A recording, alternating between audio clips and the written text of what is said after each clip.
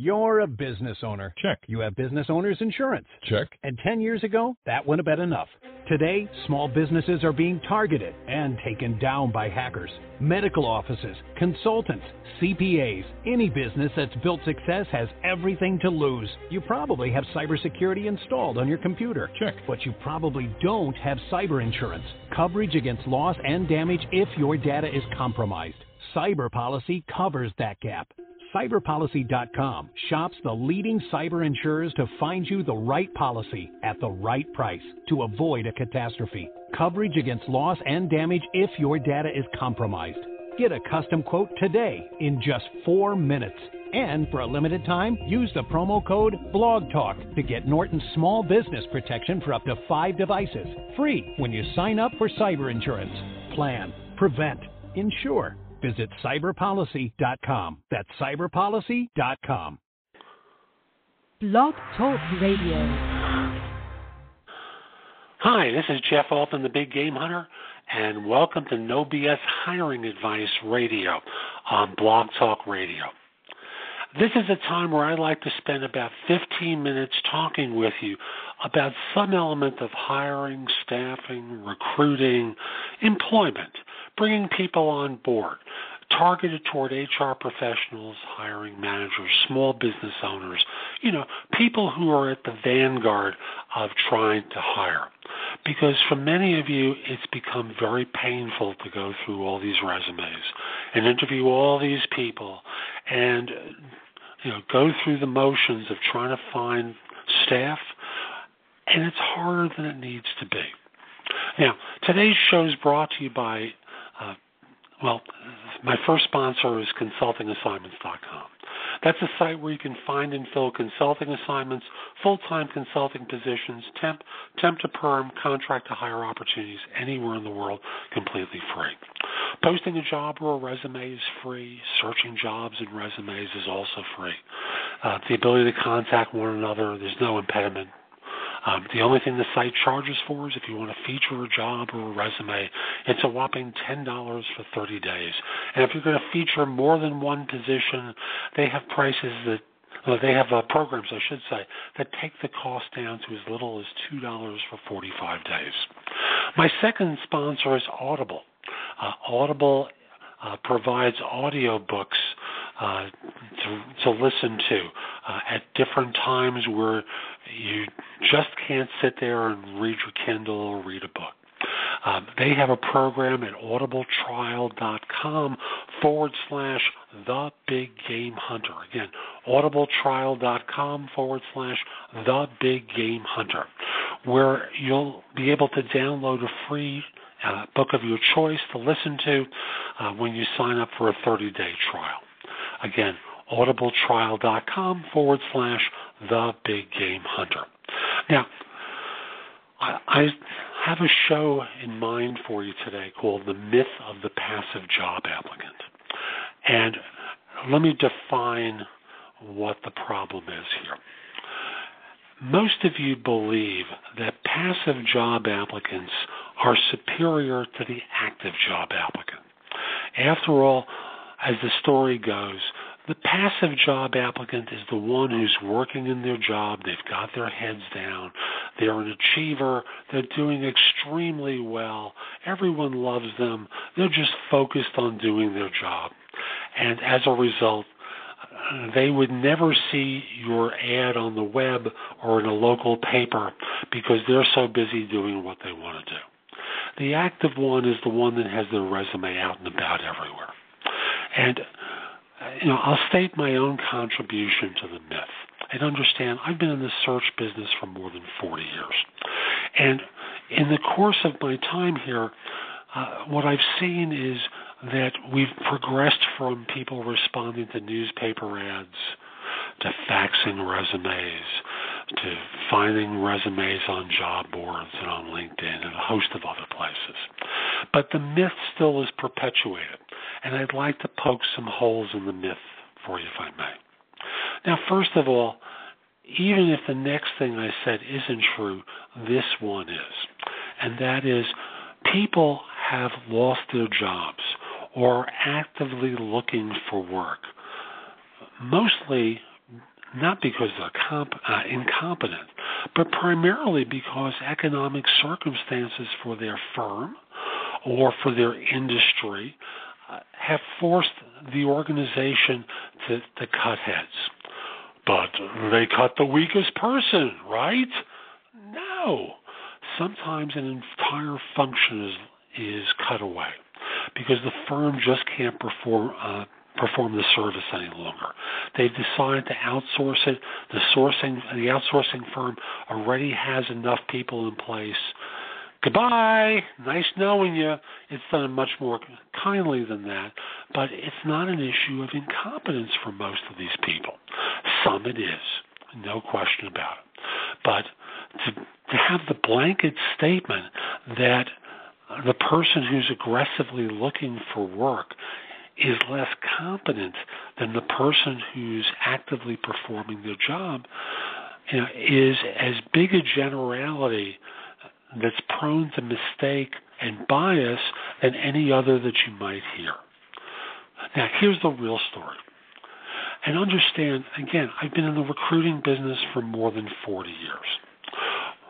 Years ago, back in the Stone Ages, when I started my first business, I helped to create the myth. And here's why I did it.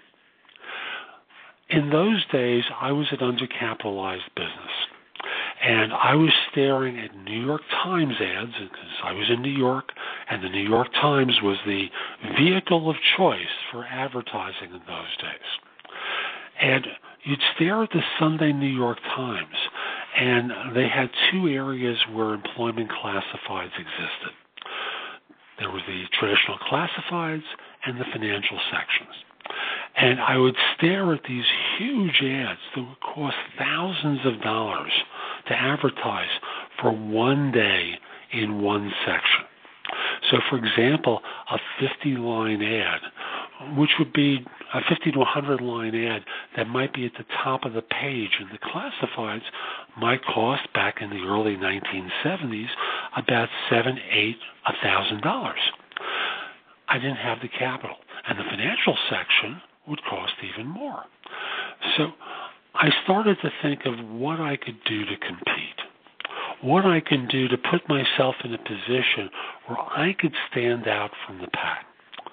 So I know I was one of a number of people who started the myth, who said basically that I go out and recruit. I find people who aren't actively looking for work because I try to find the best person looking for who's qualified to do this job, not just the best person who reads the New York Times on a Sunday.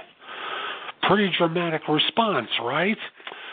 But the fact is, as we look at modern times, it's no longer about who reads a newspaper. It's about a job board or LinkedIn or something. And I want to poke holes in the myth yet again.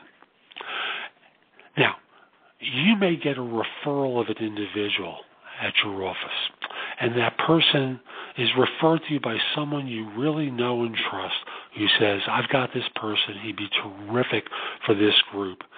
And the fact is, I believe this person could do this job and would be a tremendous asset. You got to talk to him.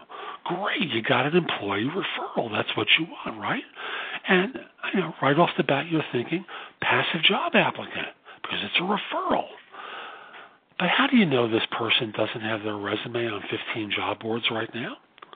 How do you know that this person doesn't have their resume on a job board and their name isn't there? They have a blind resume. A blind resume is one of those that, for example, on Monster, it have like 15 letters and numbers at monster.com. How do you know their resume isn't there and just blinded? You don't. How do you know this person isn't doing a quiet but aggressive job search, contacting their A network, their closest friends, and looking for help? Or a friend of a friend has put this employee of yours up to this person, and this is an active job hunter. Answer, you don't. All you know is that you got an employee referral, and thus this is a passive job applicant. An employment agency presents a person to you. What makes that person an individual less competent than the employee referral? I can't figure it out at this point. It's not about skills. It's about the source of the referral that's caused you to evaluate one person as being superior to another without evaluating their skills. When you think about it, does that really make a lot of sense? Because it sure doesn't to me. Ultimately, you have to make skills-based decisions, not source-based decisions. Now, obviously, the employee referral may cost less than the employment agency referral. It may be somewhere in the middle between, a job board response may be somewhere in the middle between the two. But to suddenly decide that one person is superior to another purely on the basis of what the referral source is without taking the time to evaluate skills is ridiculous. Think about it. You don't know anything about them other than the fact that one person referred them. Or you source them on LinkedIn. Oh, this is my favorite one. So you go sourcing on LinkedIn. You've got a LinkedIn recruiter account, and you're out there recruiting and reaching out to people and networking and talking to folks, and someone who is a perfect fit for your job responds to one of your emails. Great! You've gotten a passive applicant. You reached out to them. And how do you know they don't have their resume on 4 job boards and with 15 employment agencies? You don't. All you know is that you found that profile on LinkedIn, reached out to them, and determined that they were interested in what you had to propose. That's all you know. They are not superior because you reached out to them. They're not superior because you reached out to them versus found them on a job board, saw that they were unemployed. Oh, that's the other great sin, that someone's unemployed. I'll get to that in a second. All you know is they responded to your email. You don't really know if they're more qualified or less qualified than the, quote, active job applicant. Now, the unemployed versus the employed. Like I said earlier, for years, your firm and many others were laying people off in the United States and in many places in the world.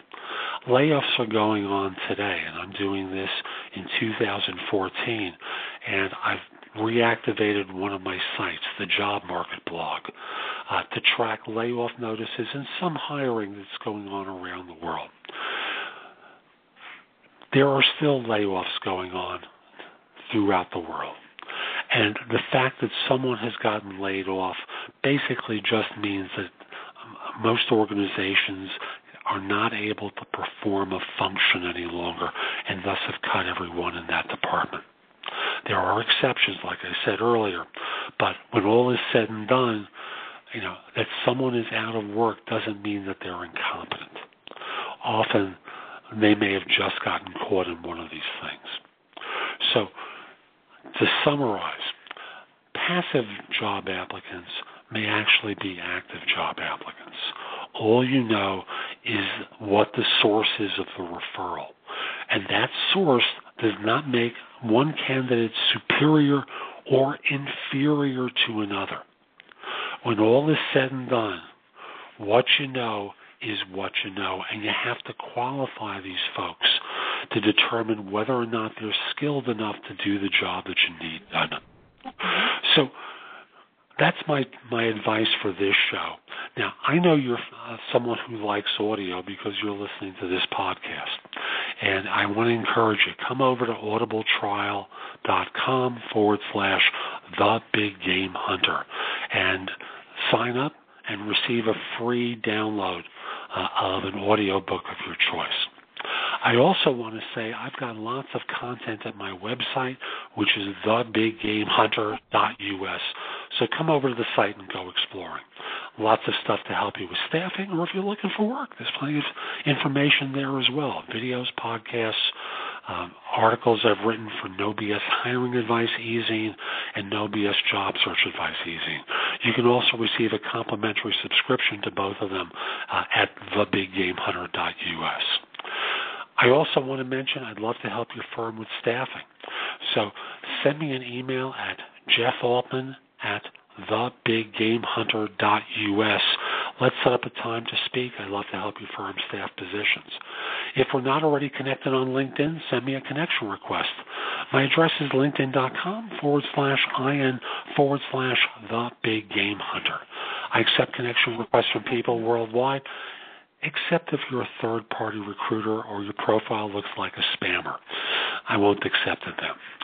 And finally, I hope you have a great day, and I hope you come back next time for more No BS hiring advice. This is Jeff Altman, the Big Game Hunter. Hope you have a great day. Take care.